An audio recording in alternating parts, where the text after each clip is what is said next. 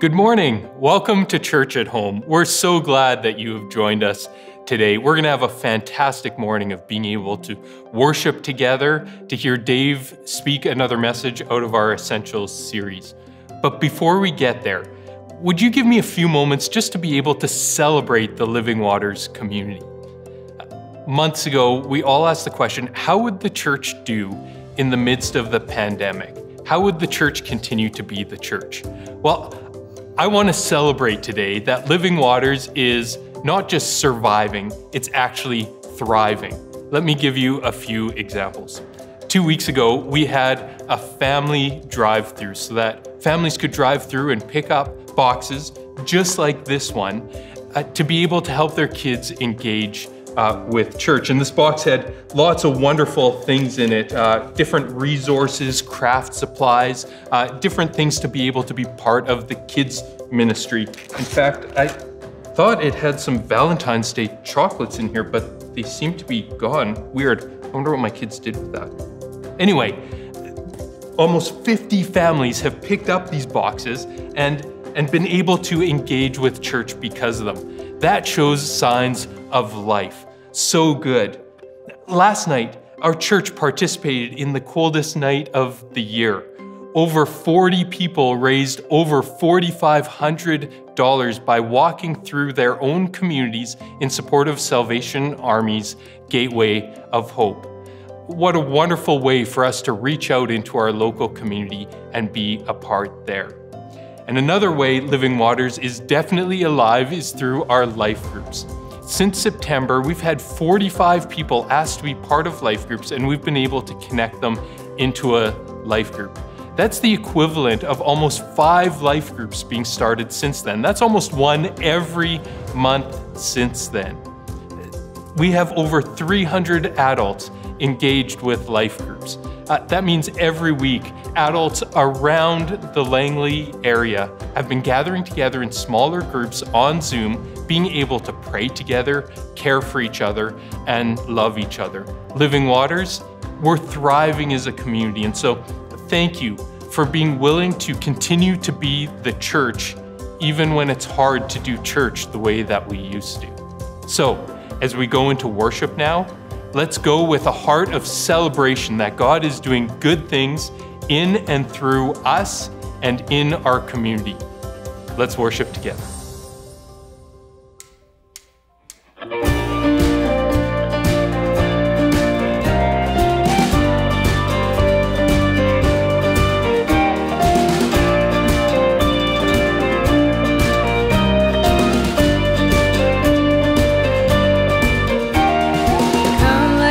Worship our King.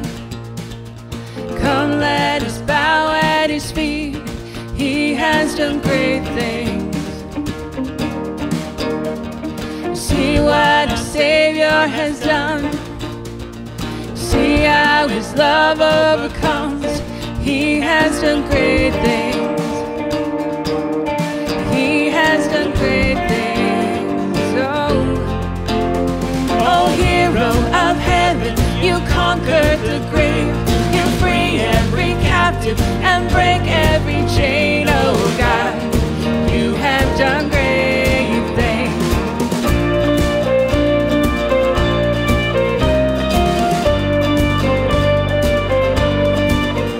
You've been faithful through every storm.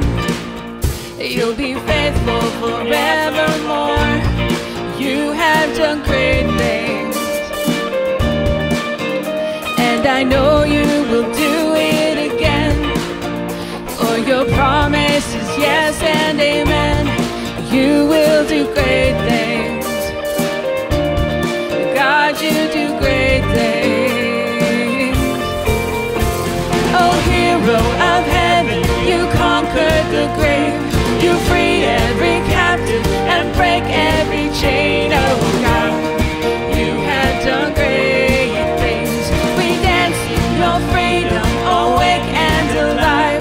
Oh Jesus, our Savior, your name lifted high. Oh God, you have done great things.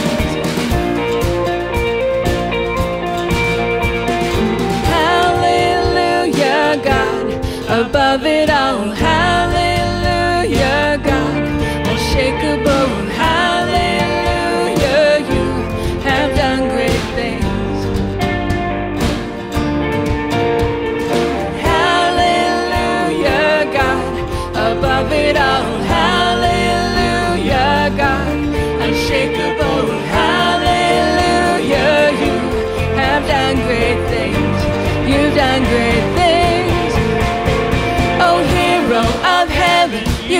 conquered the grave. You free every captive and break every chain, oh God. You have done great things. We dance your freedom, awake and alive. Oh Jesus, our Savior, your name lifted high, oh God. You have done great things.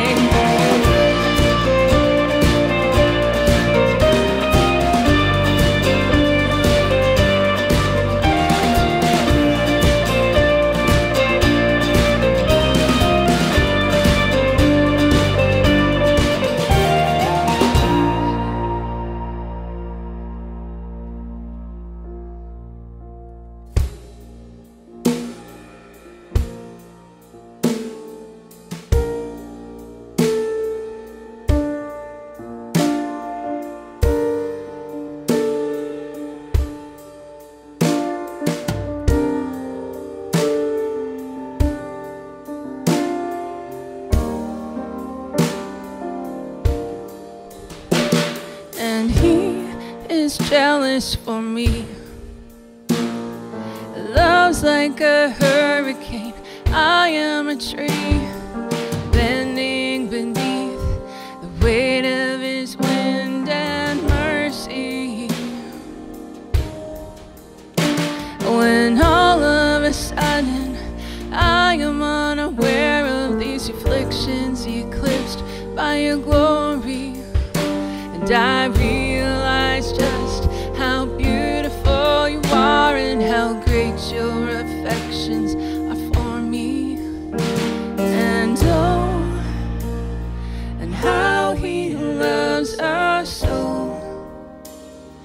Oh, how he loves us. How he loves us so. And oh, us so. Oh, how he loves us, how he loves us so.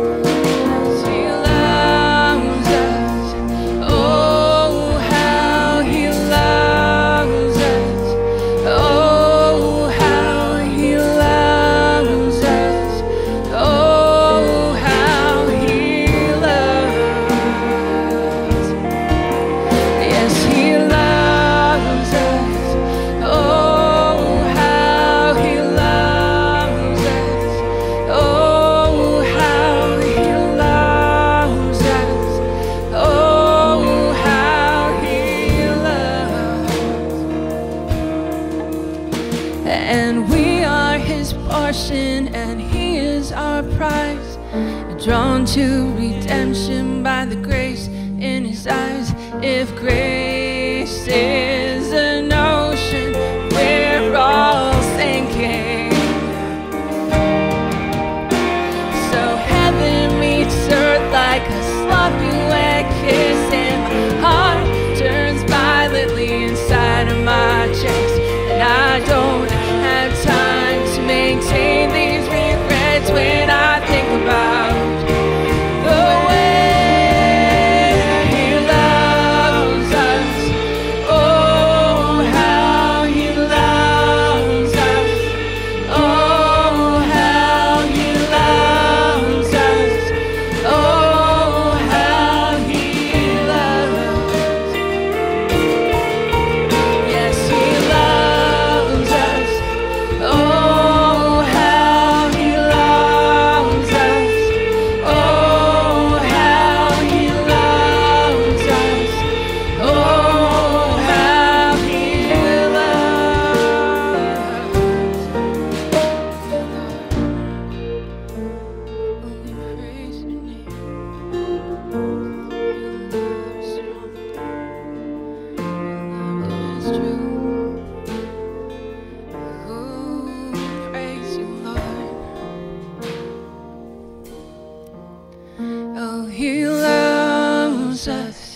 Oh, how he loves us. Oh, how he loves us. Oh, how he loves. Yes, he loves us. Oh, how he loves us. Oh, how he loves us. Oh, how he loves.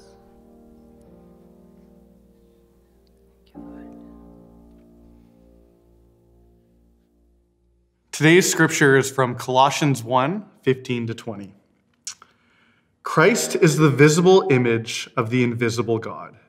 He existed before anything was created and is supreme over all creation. For through him, God created everything in the heavenly realms and on earth. He made the things we can see and the things we can't see, such as thrones, kingdoms, rulers, and authorities in the unseen world. Everything was created through him and for him. He existed before anything else, and he holds all creation together. Christ is also the head of the church, which is his body. He is the beginning, supreme over all who rise from the dead. So he is first in everything. For God in all his fullness was pleased to live in Christ. And through him, God reconciled everything to himself. He made peace with everything in heaven and on earth by means of Christ's blood on the cross. Hi, friends. My name is Dave, and I'm on the pastoral team here at Living Waters, and happy to be sharing today. I first want to begin, though, by sharing an invitation with you. This will be the first time it's announced, and so we want you to hear and mark it on your calendar. We're setting aside lunch hours during the month of March on Wednesdays, Wednesday lunch hours, to come together for a time of prayer, praying specifically about needs within our community and needs that will be shared each week. Encourage you to come join myself and Ryan and Kirsten and Lynn and Luke and Doug. We'll be there each week to pray and to lift up the needs within our community. So come when you can and leave when you need to between the hours of 12:30 and 1:15 during the 5 Wednesdays in the month of March. You can head over to our website to hear more about this. So today we continue in our 4th week in our Essential series. We've talked about creation for 2 weeks, and now we're talking about Jesus. We're talking about Jesus. At the end of our street in Walnut Grove, we have some really, really big, tall evergreen trees. They're tall. They go way up in the sky. And it was windy last week. And as I've seen before, these big, big, tall trees swaying in the wind, and you'll wonder what's going to happen. I found myself just last week asking myself the same questions I used to ask when I was really young at our cottage when the storm would come off the lake and these big trees would topple and toss in the strong winds. The question I'd always ask is, how do these really tall trees not fall during the storm? So last week I went through the same exercise I went through since I've been a little kid, noticing that the greatest turbulence is at the very top of these tall trees. And the more you move down the center of the tree, the less movement there is to a point, of course, where the trunk and the ground intersect. There's actually very little evidence of the storm. Of course, the root system or healthy root systems in place secure the tree even though it gets moved around in the midst of fierce winds. Perhaps this essential series is much like ensuring that our personal root system is in place. For certainly in a day like this, where there is so much uncertainty, with so many ideas being tossed around, so many things being seemingly moving around, what can we be certain of, and what is essential for faith and spiritual growth? For this is certainly not a time to plateau, it's a time to grow. And this essential series is perhaps enabling some of that. Perhaps when everything out there is uncertain, it's possible for everything in here to be okay and growing. So we're discovering in this essential series that questions about creation and Jesus have existed for a really long time. I once heard it said, there are no right answers to the wrong questions. So we have to get our questions right so we can get our answers right. And this essential series is meant to help with this. Over the last 3 weeks, we've been asking the right questions about the goodness of God. In the book of Genesis, God stated that what he made was good, and furthermore declaring that what the earth was made for was good, and everything on the earth was made to benefit from God's goodness. A popular writer says it this way: this creation that God majestically called forth into being is good. It's good in its individual parts, and it's good as a whole, as an integrated system. In fact, in this integrated cosmic sense, the text from Genesis 1 informs us that God declared it all to be very good. However, as much as God seems to have communicated this clearly in word and deed, repeatedly in history, people have questioned God's goodness. And it's been like this from the very beginning. Let's follow a bit of that narrative back to the beginning. In Genesis chapter 3, verse 1, we see the recording of the first question in the Bible asked about God's goodness. It reads this way: the serpent was the shrewdest of all the wild animals the Lord God had made. One day he asked the woman, did God really say you must not eat the fruit from any of the trees in the garden? Behind this question is entertaining a lie that prevails still today. The questions are many. Here's a few. Will God come up short in his dealing with people? And secondly is a lie that asks, is God withholding his goodness as we look around? Friends, these questions, again, you got to get the questions right to get the right answers. These questions sow doubt that people maybe can't trust God. And entertaining these ideas and questions will cause people to wander and to get involved in all kinds of relationships and activities to discover a form of non-permanent goodness outside of a relationship with God. And it's been like that since the very beginning of time. A few verses later in this same chapter, Genesis chapter 3, God asks Adam a question. It's stated this way in verse 9, then the Lord God called to Adam, where are you? This question that God asks is a good question because it speaks as much about the character of God as it does about the character of Adam and Eve. We see in this question a God who is inviting, asking, offering, suggesting. God asking, where are you?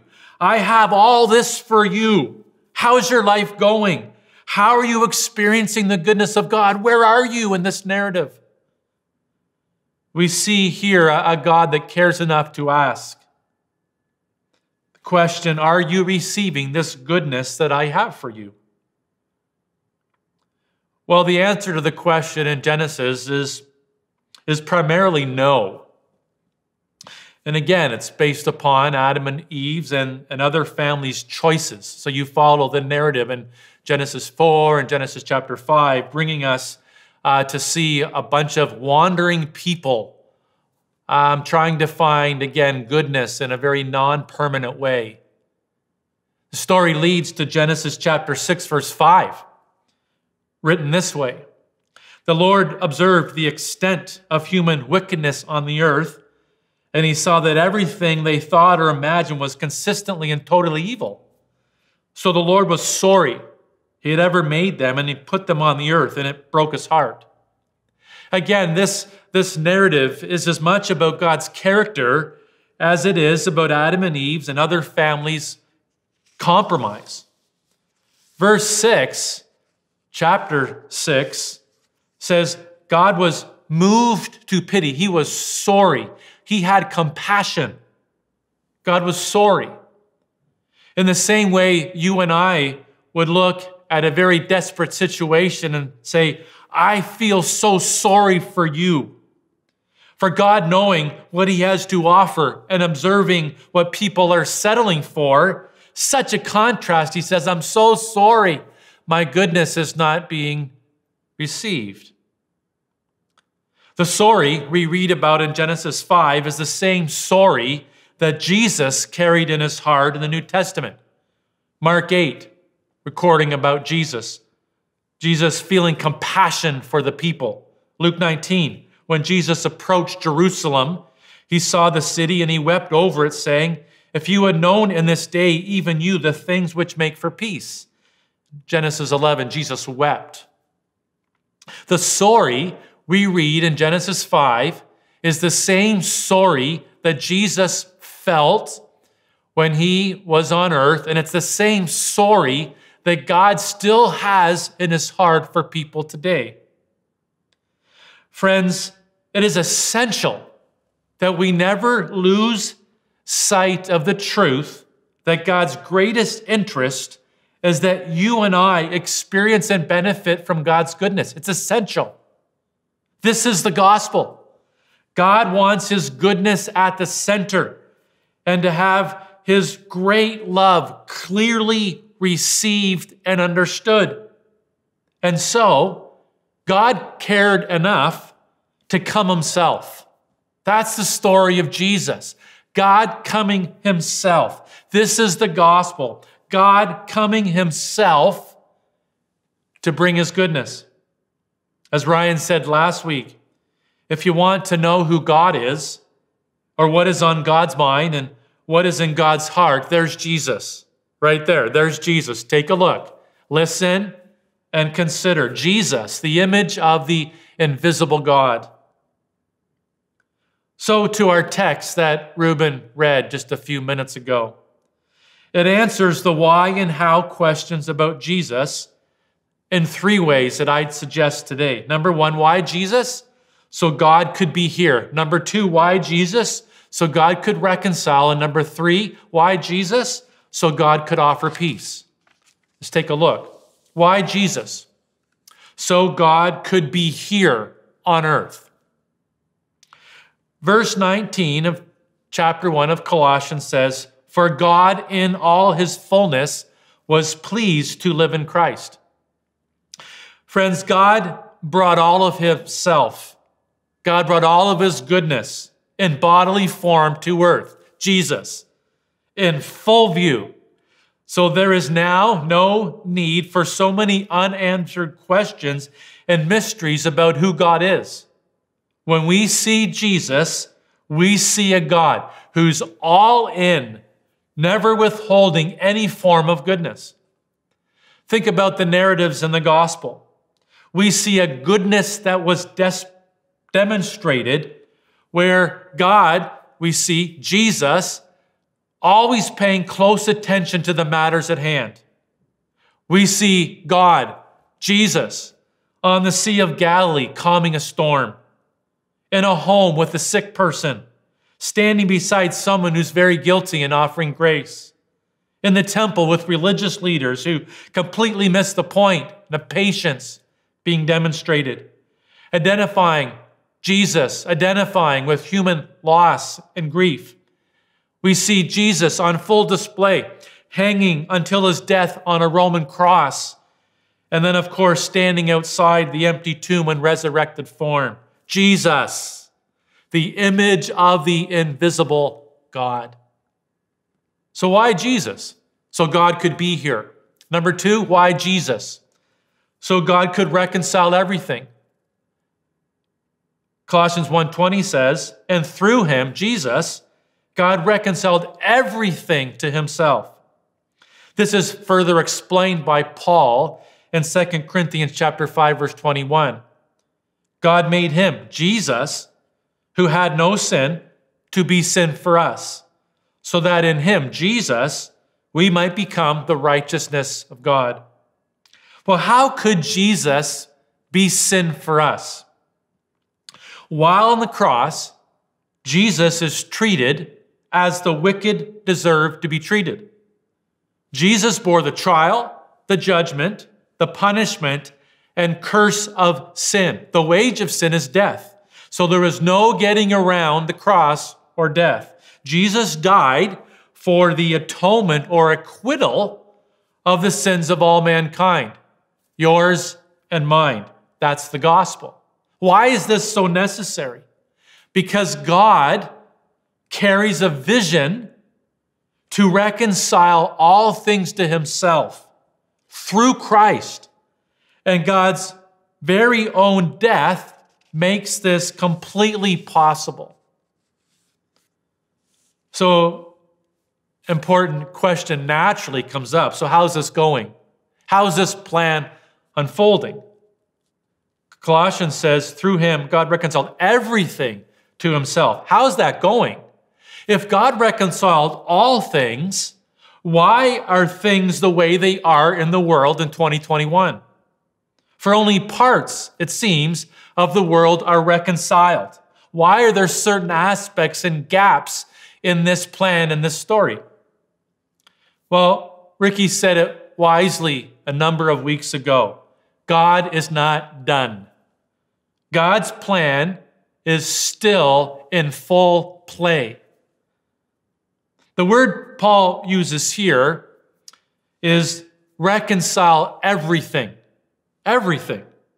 The word everything carries a vision, a preferred vision of how things could be. It's a preferred vision. It's a visionary term. Reconciling everything. This word everything means one appropriate piece at a time. So today, we see the work of God far from finished in this world. The contrast between what we see of what is good and what is not good points to the vision that God has to make everything reconciled to himself. That creates hope. That creates purpose. That reminds us of this plan that God has. So we see some Christians and non-Christians in the same world. We see the blessing that generosity can be in the world, and in the same world, we see how greed affects all people. We see blessing that honors. We see the blessing that honor can be, and the burden of disgrace that dishonor can be. We see the contrast of those free and those enslaved. Peace versus war, sickness versus death, life versus death and lack of health. The contrast of love and hate in this world. The word everything means God reconciling one piece at a time. God's not done yet. One conversation at a time. One generous act at a time. One person at a time. One family at a time. One neighborhood at a time. One church at a time. One province at a time. One country at a time. One people group at a time. Why Jesus? So he could reconcile everything to himself. And lastly, why Jesus? So God could offer peace. Colossians 1:20 said, he made peace with everything in heaven and on earth by means of Christ's blood on the cross. God has made peace. We didn't make it. God made it. And that is to be duly noted. It is essential that we understand that. God made peace. So what does that mean? Because of Jesus' work of reconciliation, God now says, I'm good. I'm good. I've made peace And so now God invites us to come get that peace. This is the gospel. This is the good news. For whoever will come will receive. This is good news for today. It's now up for the world to come and get that peace. Perhaps you've benefited or paid it forward at a Starbucks drive-thru. I've been the recipient and the giver of that random act of kindness at a Starbucks drive-thru. You know how it works. You pay it forward for the person that's behind you in the drive-thru line. When I benefited from it, I was quite surprised to pull up to the server at the window and to hear the server say, "You're good. Your bill has been paid." Wow, what a surprise. What a joy to get what has your name on it, but to know someone paid the bill. In this passage in Colossians, God is saying, I'm good. And because I'm good, you can be good. You just have to come and get it. And this is what Jesus has done. By paying the debt of our sin, he made peace. We didn't make it, we benefit from it. This is the gospel.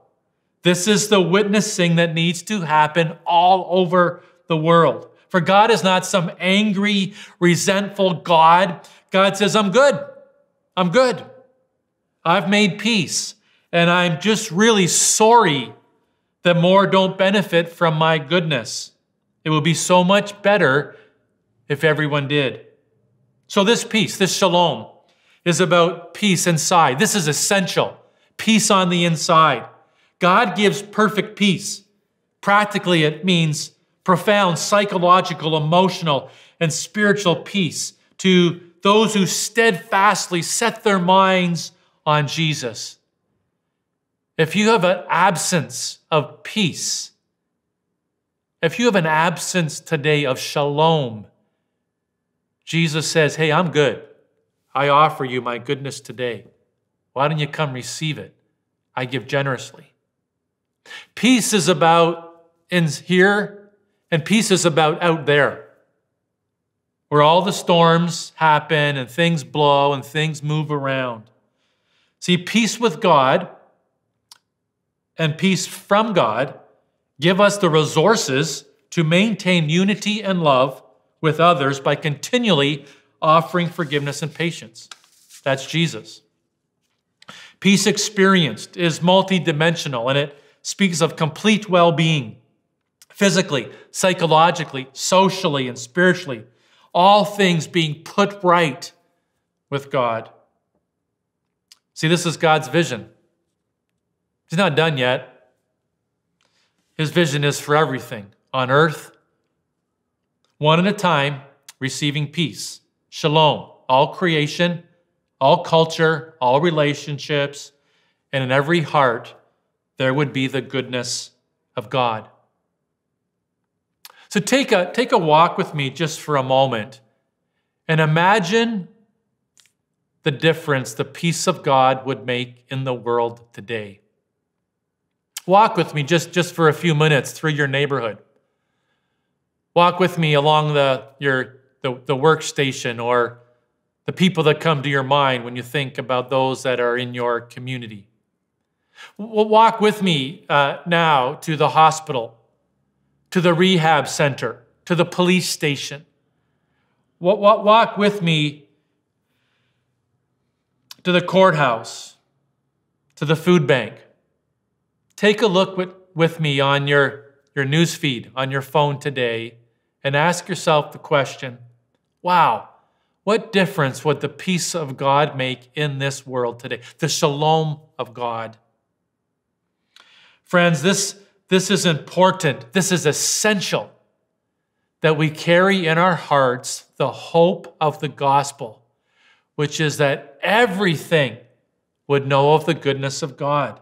This is essential for us to carry this in our hearts, for Christian hope to continue to rise, for Christian passion to remain in place for witness and sharing, for maintaining a heart to serve and a conviction and a commitment for local and global ministry, so that the world would know of the goodness of God. St. Augustine prayed this: Lord, you have made us for yourself, and our hearts are restless until they find their rest in you. Yeah, there's a restlessness.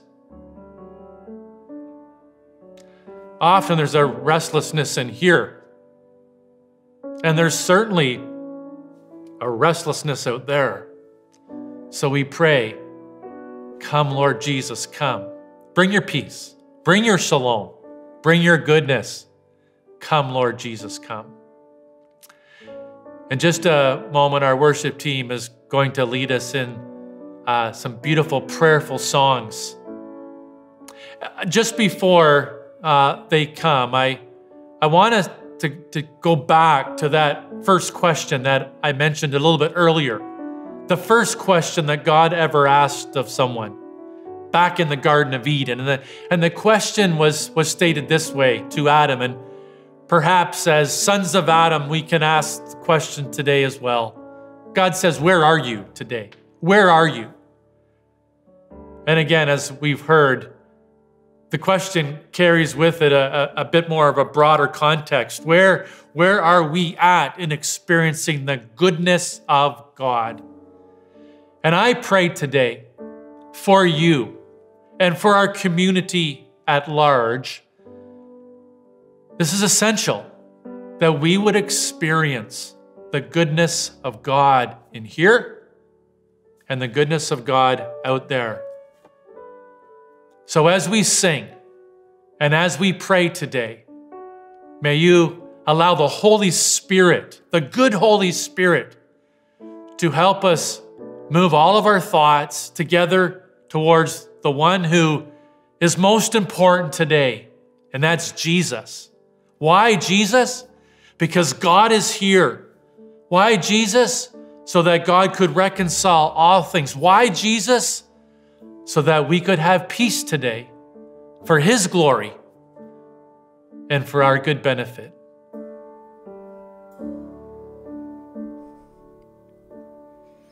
Jesus, we love you. Oh, how we love you. You are the one our hearts adore. Jesus, we love you. Oh, how we love you. You are the one our hearts adore. And all things have passed away. Your love has stayed the same. Your constant grace remains the cornerstone. Things that we thought were dead are breathing in life again. You cause your sun to shine on darkest night. For all that you've done, we will pour out our love. This will be our anthem song. Jesus, we love you. Oh, how we love you.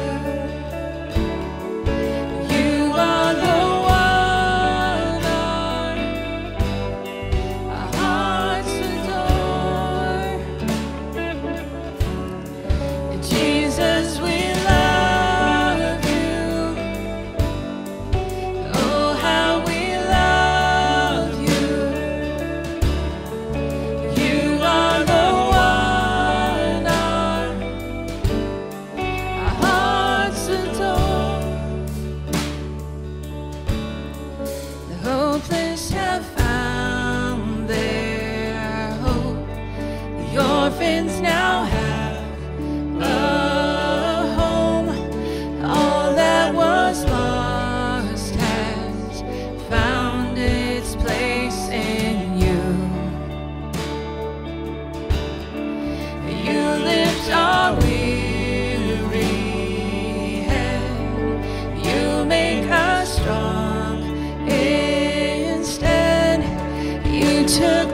us rags and made us beautiful. Of all that you've done, we will pour out our love. This will be our anthem song. Jesus, we love you. Oh, how we love you. You are the one our hearts adore. Jesus, we love you. Oh, how we love you. You are the one our hearts adore. Yes, Jesus, we love you. Oh, how we love you. You are the one our hearts adore. Yes, Jesus, we love you. Oh, how we love you. You are the one our hearts adore.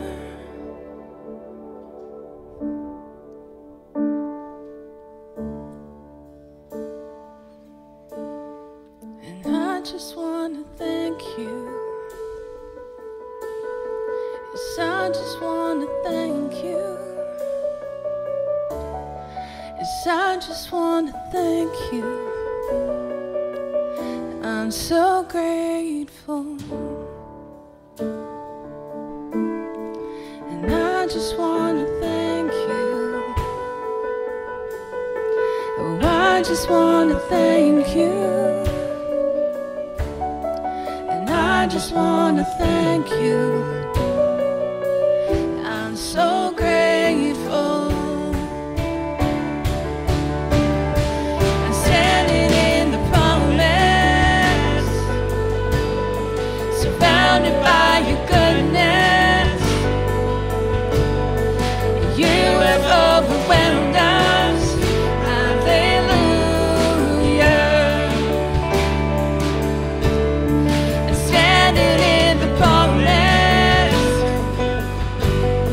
surrounded by your goodness. You have overwhelmed us. Hallelujah.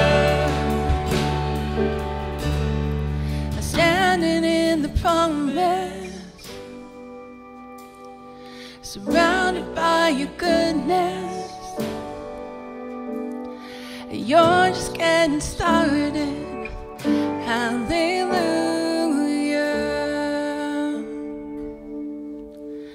And I just want to thank you. I just want to thank you. Oh, I just want to thank you. I'm so grateful.